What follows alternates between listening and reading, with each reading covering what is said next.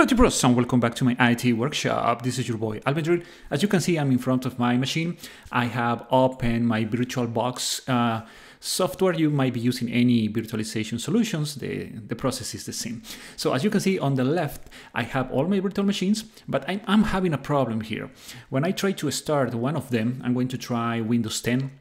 I click start and it's giving me this error, failed to open the session for virtual machine 10. So I'm going to click on details over here and it's telling me that not hypervisor partition, that's odd. And below it says BTX is disabled in the BIOS for all CPU modes. So that's very odd. So why I'm getting this? So on this machine, this is Asus Maximus Hero. I updated the BIOS for these machines some time ago, so I believe that might be the problem. You might have the LHP, the process is going to be similar, okay? So we don't have much to do over here. As you have seen, we have to go to the BIOS. So I'm going to restore the machine. Allow me a few seconds to adjust my camera. So we are waiting for the operating system to stop and to reboot. Let's go to my other monitor, which is smaller. And as you can see over here, it's asking me for a password. So if you don't have the password or you don't remember it, I have made a video about that in the past. For this model, you can click on the top right of this screen for that. So I'm going to type the password over here and I'm going to press the L or F2 to access the BIOS, okay? Once you're in the BIOS, you can see how it looks. From here, we have to go to Advanced.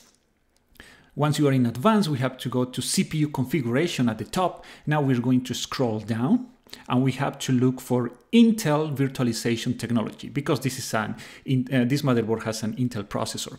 So we're going to select disable. I mean, it was disabled, now enable. Let's go to exit now, save changes and reset. Do you want to save and reset? It's going to give you an overview of the changes that you have made. Yes, I want to do it. I'm going to click OK. Now it's going to reboot, and while we're waiting, this is a good time for you to like this video and subscribe to the channel if you haven't done it yet. That really helps my channel a lot, so thank you very much. Now we're going to type the password again. We are not going to go to the BIOS. We're going to wait for this to load. Now let me change to my Windows screen, which is the bigger one. So the hard drive is very slow, it's very old. I might have to replace it.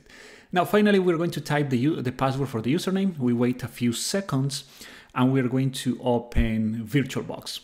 Now we're going to zoom in, and as you can see, they are the same virtual machines as before.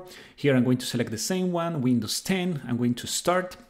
We wait for a few seconds, and now I'm not getting an error.